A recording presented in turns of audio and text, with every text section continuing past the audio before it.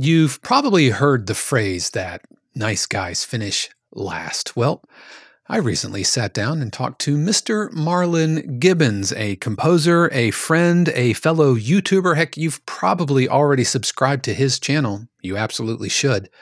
But he proves that authenticity and genuine positivity and just basically being an all-around nice person can and will absolutely lead to success.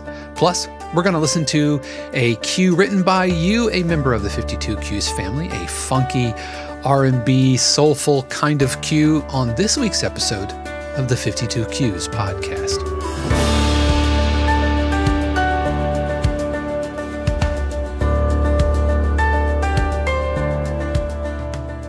What is happening, everybody? This is Dave Croft. Thank you so much for joining me for another episode of the 52 Cues podcast. I'm so glad you found me, however you found me. What is 52 Cues? Well, we are a diverse, interactive community of composers and producers devoted to writing better production music through lifelong learning, mutual support, and encouragement to others along their journey, starting and focusing on writing just one cue per week. Speaking of 52 Cues community, I cannot wait to share with you what is coming up next for 52 Cues and 52cues.com. You definitely don't want to miss next week's podcast. I'm going to unpack everything that I've been cooking over the last several months, so be sure to tune in next week for that. Before we get started, I definitely want to give a word of thanks to my Patreon patrons whose support helps keep this channel going. Lots more about my Patreon at the end of the video. And also, if you want to skip over my interview with Mr. Marlon Gibbons, you can check out the timestamps below and you can get into the cue breakdown that I'm going to be listening to today. This is Say What? Not So What. That's a different song. This is Say What by Chris Moser, and you definitely don't want to miss that. But you can check out the timestamps at the description below. So before I roll the interview, I just want to say that that I have looked up to Marlon for so long. He was absolutely an inspiration for this channel. What he does on his channel, just being his real, true, authentic self, talking to you, the YouTube audience, was a real inspiration for me. So I was really excited when we kind of started up a friendship as mutual YouTubers and mutual composers, and we've really just been hitting it off. And I wanted to talk to him and share his thoughts with how being just genuine and being authentic can really, really help in your career as a composer, as a creative, and just as a human being. So here is my recent interview with Marlon Gibbons. I am so happy to be joined by I'm just going to say it, Marlon. You're one of the nicest guys I've ever met. I mean, you live up, you embody everything that Americans think about Canadians. You embody that. You are friendly, you're humble, and I know that that's part of who you are as a composer, and you're just being an easy guy to work with, and I'm so honored. I'm honored to have you on the podcast, and I'm honored to even call you a colleague, dare I say, a friend. I love that we've... Oh, you say that. We've started up this kind of YouTuber kind of friendship, and it's so cool to have you here. Thank you so much for joining me. I'm beyond flattered. Thank you. I mean, yeah. and your beard game. Oh, I'm working. I like to think that's my influence. Absolutely. Absolutely. It's my last year or so kind of fun project. I don't know how long it'll stay, but hey, it's here for now. No, man. Of course, I dig it. Of course, you have a little bit more up top than I do, so mine's a little bit more of an excuse. My forehead is growing though. My forehead is But if you haven't already, please go to Marlon's YouTube channel, because there are a handful of YouTubers who were really influential to me early on. And I've talked about, several of them on the YouTube, on my YouTube channel already. But Marlon, your channel and your videos have such an authenticity, such a genuine quality to them. There was no bravado. There was no ego. There was just a producer, composer, talking into the camera, sharing life, sharing their experience, and just openly like, here, this is for you. And it had a profound impact on me and made me hear me. It's just, and for listeners, we'll get over the love fest here in just a moment. But it honestly made me want to be a better YouTuber. All right, so much of what I do, sitting in my studio talking to the camera, is a result of seeing you do your thing. So that's okay. That's enough gushing. A little YouTuber crush. I'm done. I'm over it. But My ego is all inflated now. I don't. Thank you, man. I really appreciate that. Yeah, absolutely. And I mean, and not to mention, you have the credits to boot: The Bachelor, Access Hollywood, The View, The Amazing Race, Master Chef, Dancing with the Stars. So you're no slouch in the production music world either. And one of the things that I think is really interesting for our listeners is how you got there. We all have different paths. I've done a whole episode on different paths, and I would love for you to share your path to production music and as a full-time production music composer. Yeah, it's well, thank you for asking. I'll explain kind of in two parts, because the channel is something that kind of happened not really by accident, but there wasn't a specific motive. And then of course the rewards to the channel, which I'll touch on too, were completely unexpected. So as far as my path, my career into, whether we want to call it sync licensing or production music or library music, a million different names, right? But basically writing music for TV, both scripted and non-scripted, and dramas and indies and all that stuff. How I started was completely by accident. A friend of mine sent me a link, and it was a contest. It was an entry to a contest, and it was for. I'm not a big gamer, but I guess gamers would know the Sims franchise. Oh yeah. The little tiny people that you can boss around. They had like farm and all these different kind of models, and it was that franchise, and they were doing what was called Space Station Sim, and I not a big gamer, but I recognized it, and at the time it was coming out on PlayStation 2, and I thought, well, that sounds kind of cool, and so, and I had always been writing and composing with no, again, at that time, there was no libraries.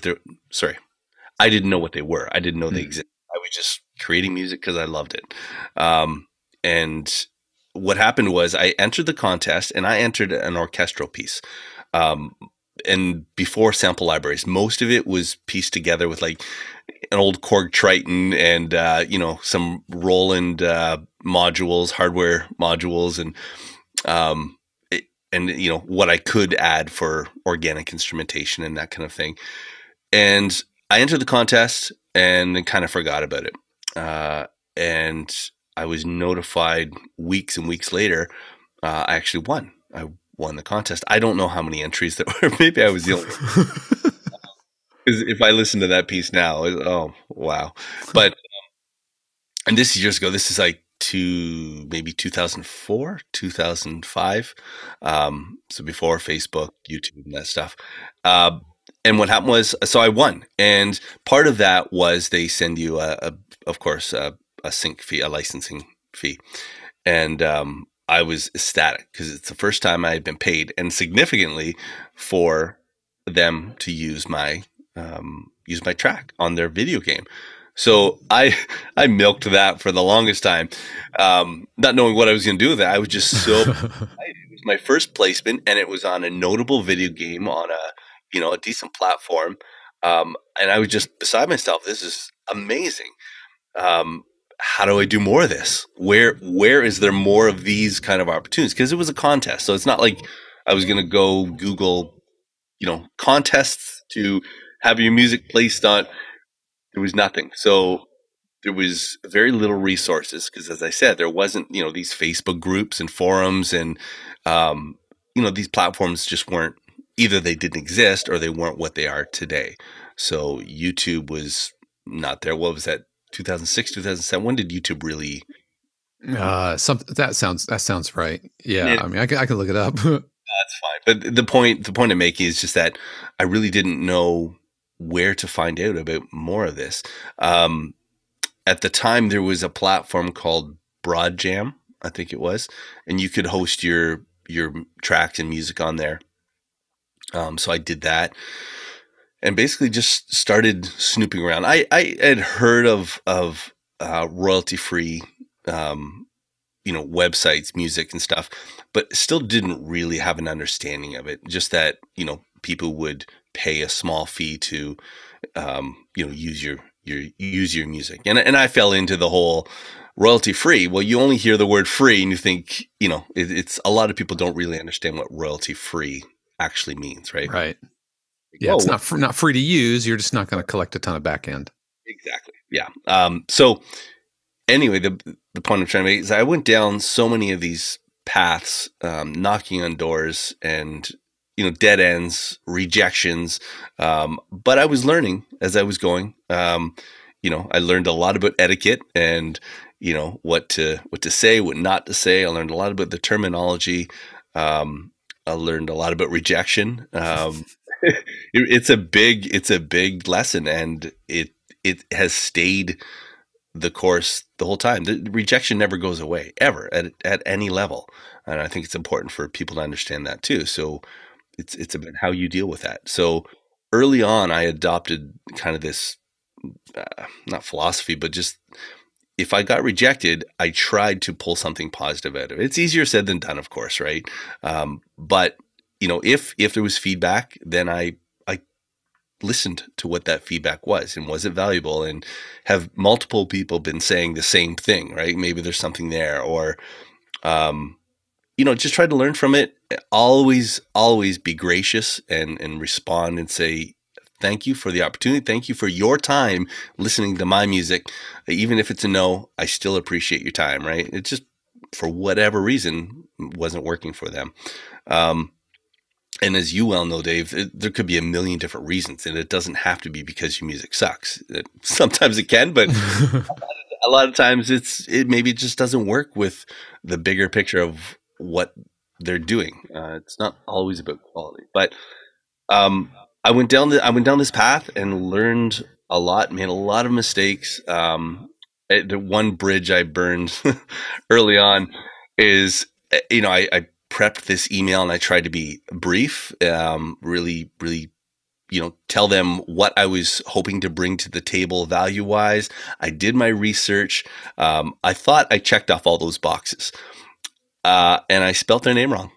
Oh. Whoops. And it was just more like an A and E versus an E and A, or it was something really, really simple, but it doesn't matter. I spelt their name wrong, and that was what they saw and responded with correcting me to the proper spelling of their name. And at that point, I had no defense. I mean, it was an honest mistake, but they had me. Like, how do you reply to that? With humor or with, I'm so sorry, but they got me. So just little things like that with attention to detail, right? Yeah, most of those kind of lessons can only be learned by committing errors like that. Yep. Like, you will never misspell somebody's name again. Nope. No. And that was it. It was just like, they got me. Oops, move on. So I went down a lot of these paths. I started meeting people, and not even necessarily working relationships, but other composers in the industry.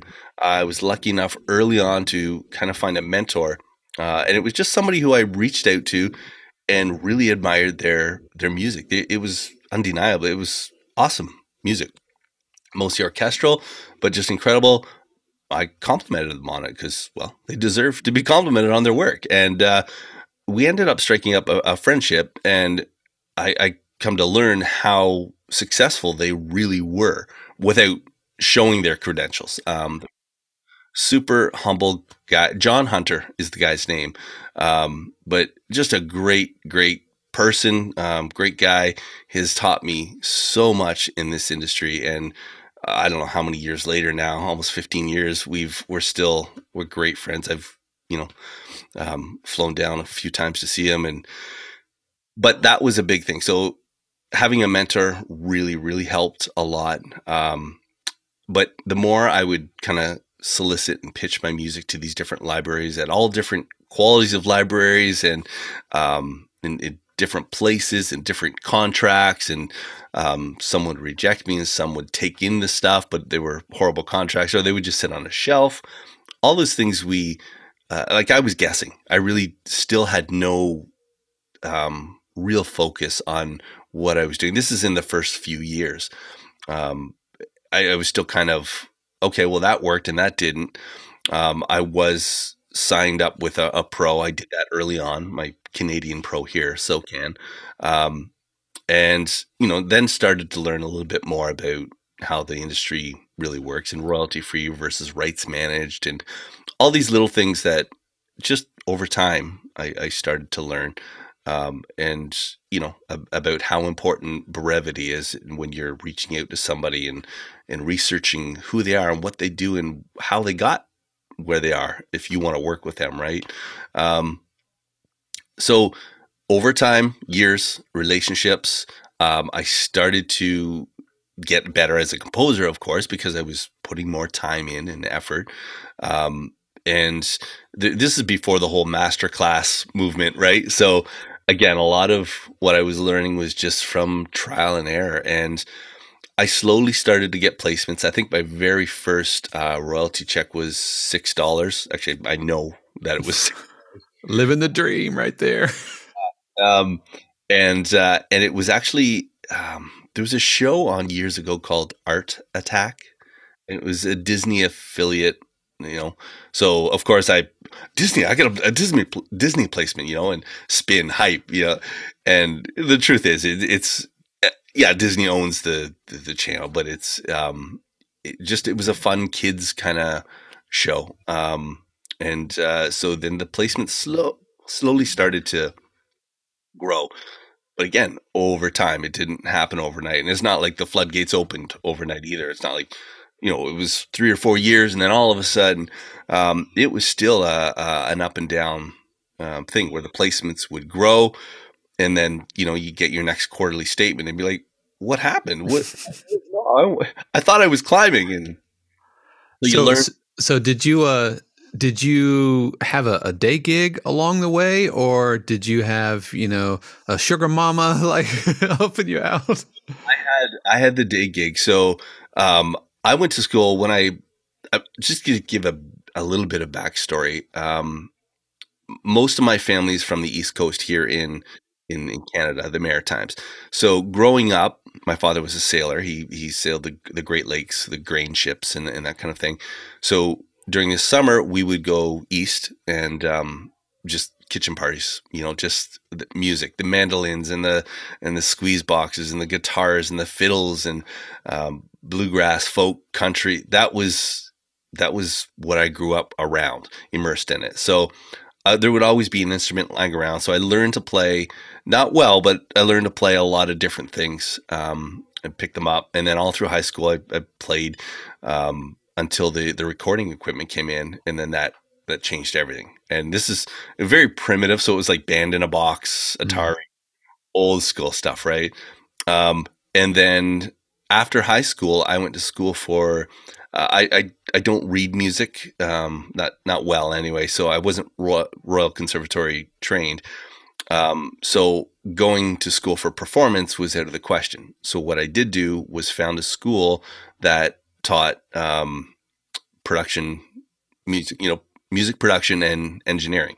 So recording. That's what I ended up going to school for. Did that, graduated that, come home. Still needed a day job. I was still, 22 at the time, 23. So I got a job locally in a factory, driving forklift. Loved it. In the evenings, I would do music. On the weekends, play gigs, played live music, and life was good. Like it was great. And keep in mind, again, in the beginning, I was just writing music for me. There was no objective. It wasn't, I'm going to do this full time and it's going to be, I was just happy, blissful in what I was doing. It wasn't until that video game that it kind of, the money sign kind of went, oh, this is something. So I've always had a musical background. Went to school for it. And then, like I said, the video game kind of happened. I was doing the day job thing. I was doing gigs on the weekend. But as I said, over those few years where I was starting to pull on that ball of yarn to, I have horrible analogies, but No, I get it. learning about the industry, which again really wasn't what it is today. That I made more connections and relationships and started to have a little bit more success. And as I said, there was always a rejection along the way, but I was focused on the success, what was working. And you still learn from what's not working, right? So I won't do that again, or I'll do Right. Now, you mentioned that the industry is not the same today, and of course, the internetification of the entire industry, especially in the production music world, where files are delivered electronically. Now it's no longer stacks of CDs or vinyl that production houses are using. It's all search engines. So, what would you say to a composer on the front end of their career looking to get into this now? Maybe they're watching my channel, maybe they're watching your channel.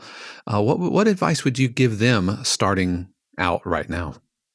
I think there's be genuine, be honest. If what you're doing has a brand, so you're a band or you have a different image, a name or something, then that's fine. Of course, present that, but I think being genuine and being yourself.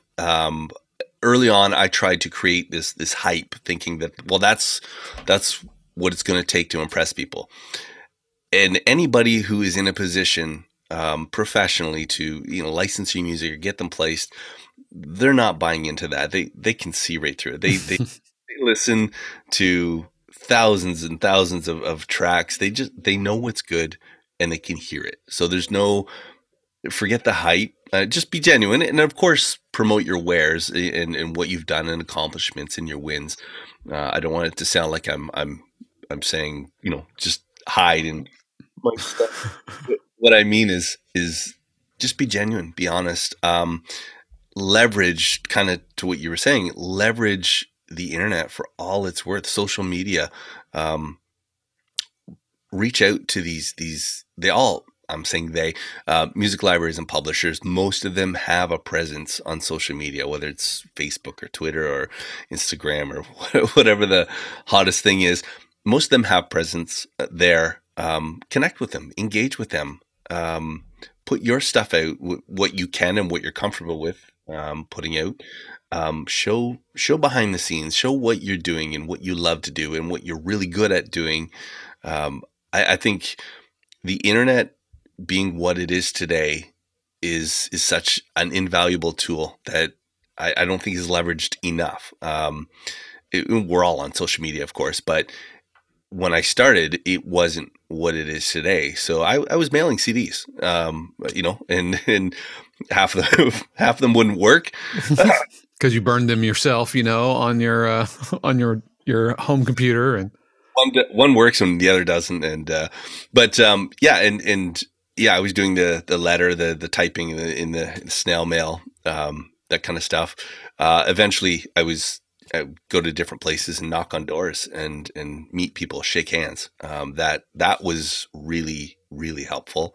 It's a bit more of an investment, but in the end, it's really worth.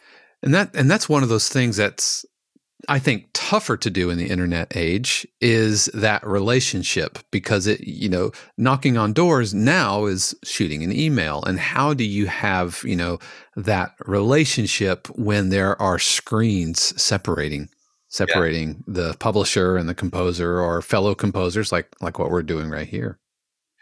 I think, just my opinion, I think that you're going to get different situations too, where some, publishers and music supervisors, and I mean, there's so many different people in those positions, right? That with different titles, but I'm just saying publishers and music soups. But some of them like email because then they control that conversation, or if they even want to have the conversation, as opposed to someone cold calling or knocking on the door. Whereas I've seen panels and so forth where a lot of people in those positions prefer to see and engage and meet people. So it's really hard to say. I kind of feel like it might be an individual Hmm. uh, preference. I've had that experience where you've had great conversations with people, and you engage on a different level as opposed to an email trying to convey humility and what you do and that kind of thing. There's always we've all sent those emails where you go, oh, that might not sound like I meant it. Um, Well, I've shared my own typo story, except I used the wrong publisher's name. Like straight up, I called the dude by the wrong name. So I would much rather have a typo over just actually using the wrong name. no kidding. So I think anybody starting out right now, definitely just be aware that this social media, it's free. You're not paying an ad firm, you're not paying a sync agent, or anybody like that. It's free as far as your cell phone bill or your internet bill. But reach out to these companies and find them on social media, engage with them, and it doesn't even have to be transactional in the sense that I want something, so I'm doing this. I think that's so key. You can't approach a client, publisher, music. You can't approach them with, "This is what I want you to do for me." Yeah, Right? You need to approach them as, "This is what I can do to help you either solve a problem or bridge a gap, or this is how I can help you." And it's a mindset shift, and it goes from working with collaborators or relationships with clients or music supervisors or libraries that you're pitching to. You can't approach them wanting something from them. agree 100%. And it's an old business practice model. It's bring value to the table, solve, like you said, solve a solution or provide a solution, solve a problem. Mhm. It's so important, and you're basically approaching these people to partner with them. It's not about what they can do for you. It's together you're gonna get the music placed, generate maybe a sync fee, licensing back end, and whatever those contracts work. But the point is together, because they have the connections to the industry, you have the product, you have the music, you're working together, so you're bringing value to the table, but they have something you don't. So Yeah.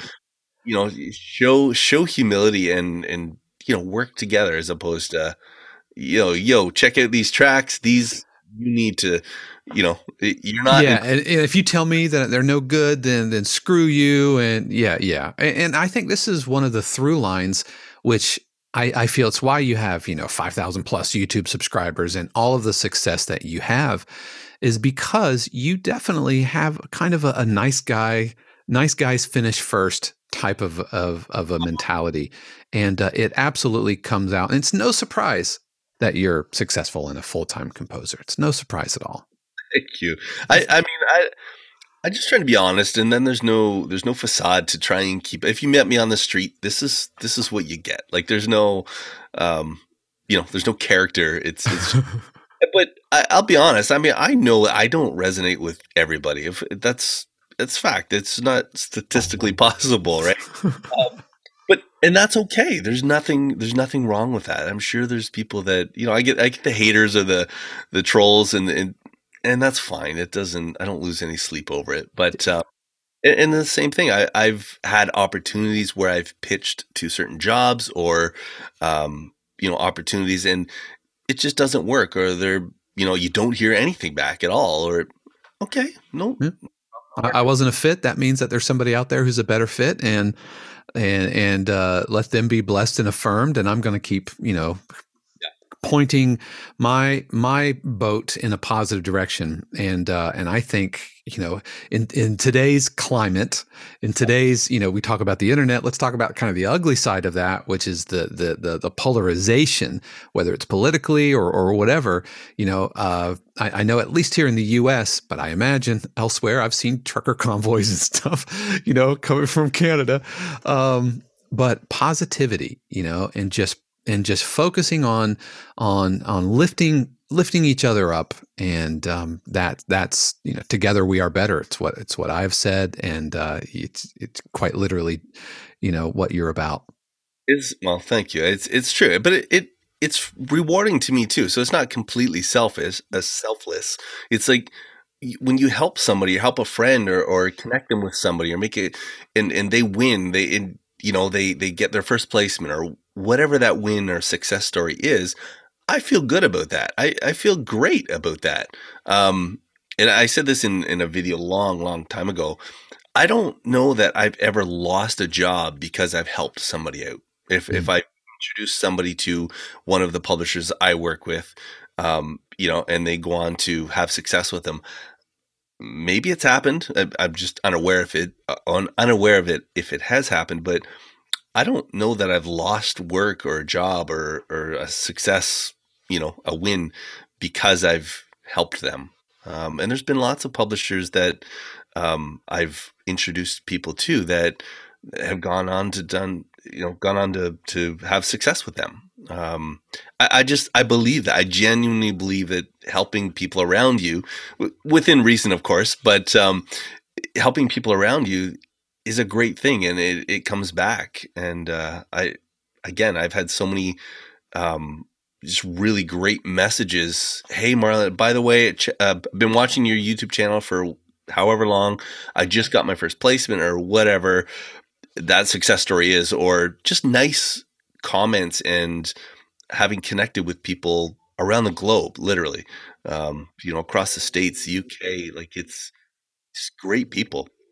And that's why I was going to say when we started this video here is that one of the best things that's happened because of my channel is the people I've met. And it like really, around the world, so many great people, and I've actually got jobs from the channel as well because I've connected with people that way. But just the network of people and how the industry has grown in the past, however long I've had my channel too, that's certainly helped. But yeah, I mean, well, this conversation right now is a direct result of your authenticity, and that having an impact on somebody else, way down in Florida, and you're up in Canada, and sharing like pictures about, hey, I'm hanging out by the pool and I'm in my flip-flops. You'll sit in a picture and it's a frozen tundra land up here. And yeah, and I think the world needs more of that. I think the industry needs more of that. And yeah, nice guys finish first. I think that's going to be the title.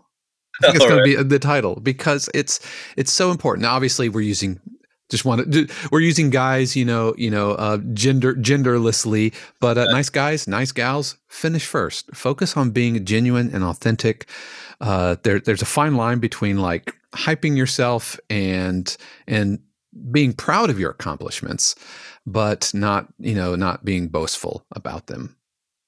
It's worked for me to support everybody else's wins, and genuinely, like not for any reason, not like hidden.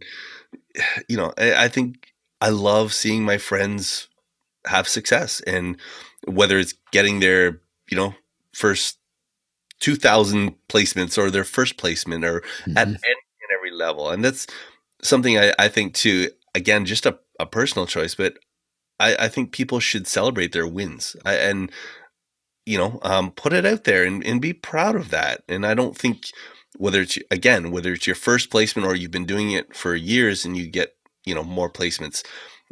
We see it a lot in our group of this community kind of thing where people will post their placements and stuff. I think that's a great thing, and I love seeing my fellow composers,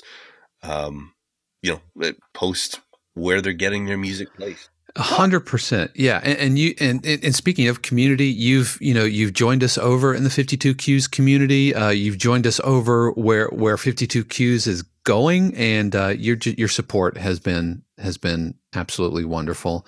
And I'm so glad that you were able to join us today. And man, I wish you all the success, and I wish you the absolute best. And if you haven't already, please stop what you're doing right now. Yes, close this video and go subscribe to Marlon's channel, because not only do you get, Marlon in his various beard states, but you also, I'm one to talk, man, but you also, he will often blog and vlog out in the Canadian countryside. So if you want to see how truly beautiful Canada is, watch some of his videos.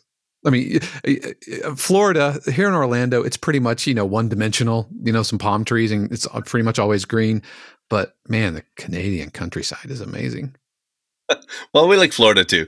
We can tell. Yes. But please go subscribe. Marlon, anything you want to talk about? Anything that's upcoming that you want to humble brag about?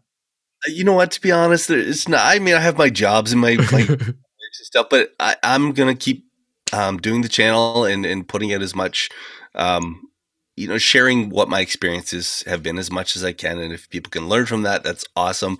I have some reviews. I'm going to be doing some product reviews on the channel, and just in general talking about sync licensing and our industry, just kind of from a shared perspective kind of approach. But life is good. I'm just making music and sharing kind of what I can when I can, and I don't have any big releases or anything like that coming out. Just happy to be connected with people, and thank you for having me on. I really appreciate that so much. Absolutely. So, Marlon, thank you so much, my friend. And I know that the rest of the year is going to hold amazing things for you. And so please go check out his channel, check out his new studio walkthrough. He just got a new studio and got everything kind of installed. And so that's all happening. But Marlon, thanks, my friend. Of course, we will have links to all of Marlon's business in the description below, but right now, go subscribe to his channel. It's absolutely stellar, and what a nice guy. So we're going to change gears just a little bit here, and we are going to listen to Say What by 52Q's community member Chris Moser. He says that he was writing this for a taxi listing or a publisher I'm working with, not sure yet. Funky pop with lots of fun and attitude. So with all that having been said, let's take a listen to Say What.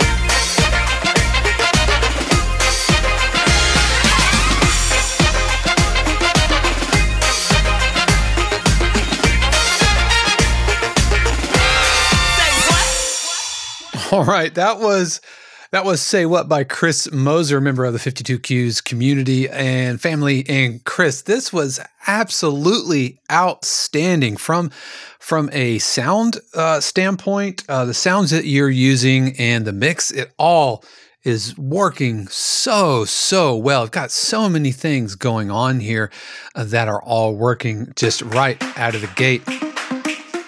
Fantastic build-up here.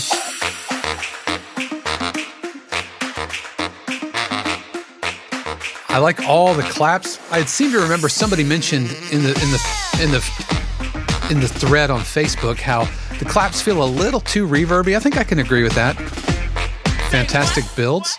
Now, as far as the Say What, is that like a splice loop or a splice one shot? And if so, I mean, obviously, when you would give this to a library, you would give them a mix without any vocals. They're going to want to insist on that. But I would worry just a little bit, considering how exposed those vocal lines are. I would worry if they were just straight splice one-shots dropped in because they are identifiable. And I would worry that it might trip up an algorithm. Now, if it is, if it's you or your family or friends or whatever, then stellar job. I wonder if you could find somebody to do that for you. But no, this cue, same with the oh yeah, this cue is like ready to drop into a Verizon commercial or an Apple commercial or something like that. I can absolutely hear it. Fantastic layering.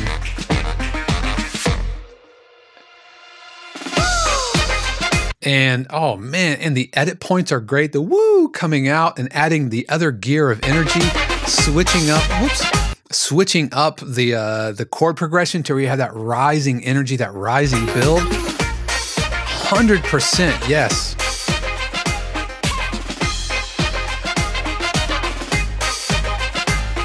My other question is the brass lines, if those are played in, or did you record those yourself, or are they splice loops? And I would just tread lightly if they are splice or sounds.com or arcade or whatever, just because, I mean, they sound fabulous, but if they are not manipulated, mangled, pitched, or whatever, then those types of sounds absolutely will trip up Content ID algorithms.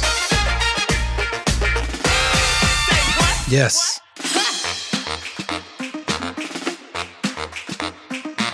Going into that breakdown, this is nice.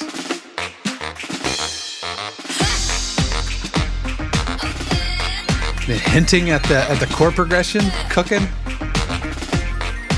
All the little... This is a fantastic breakdown. Then we have a really big edit point here coming up.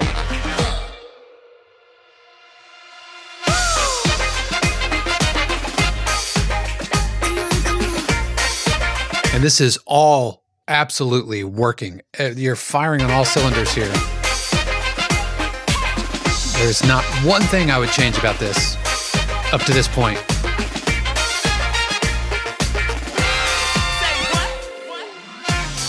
And now we get into this other section, and I mean, it sounds great. This section throughout here, it sounds good. It works.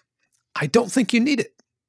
I don't think you need it. What I wanted to feel, because we've already done a breakdown, we've already had several edit points. What I wanted to feel was another gear of energy. 2, 3, 4, but really, really freaking send it. Take it home here.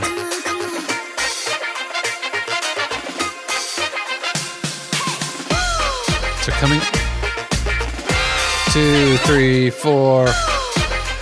I'm trying to eyeball this. 2, 3. And maybe just an octave. Maybe an octave, maybe there are trumpets or something on top, really screaming like Maynard Ferguson style on top of that. I just don't think you need this interlude. I don't think you need this right here. it's cool. It's like for the extended remix or something. That's all. And if you're going to go in to this breakdown, let me find out where that other spot is.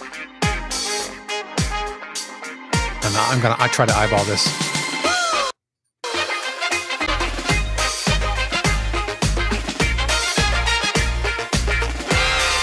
Here we go. Like go into that, pull the energy back, and then really, really send it home from there. But I feel like it needs one other gear of energy if we can give it there.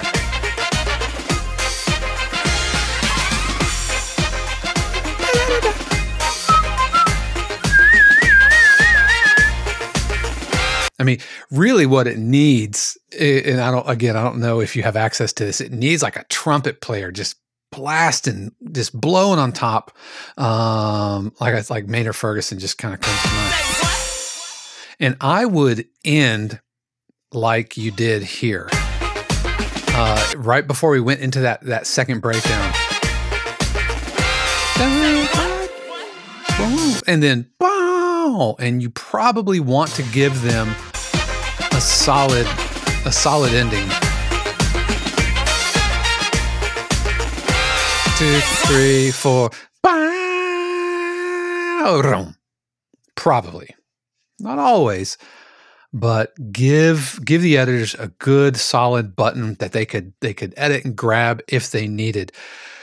But this thing is so syncopated as it is. I'm not convinced you absolutely need it, but really, really nice work. This was a stellar job. It's one of the reasons I wanted to feature this. I would love to know, and if this doesn't get forwarded, then what are we doing here? Assuming that it's meeting the criteria of the brief, but this is so commercial ready that it hurts inside. So really, really top notch.